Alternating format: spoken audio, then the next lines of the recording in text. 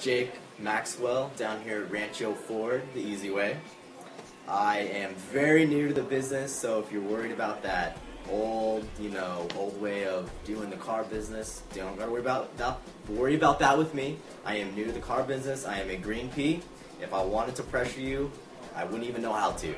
So I'm, like I said, very new. I'm new to Temecula actually. I'm from Palm Springs area, so I'm kind of coming from the heat there. I treat my customers with a lot of respect. I like to be really kind. I don't like to pressure people because I know when I'm sitting across the table, I don't like to be pressured myself. So I make it very smooth for you guys, and I hope to see you down here and we can get something that makes sense for you.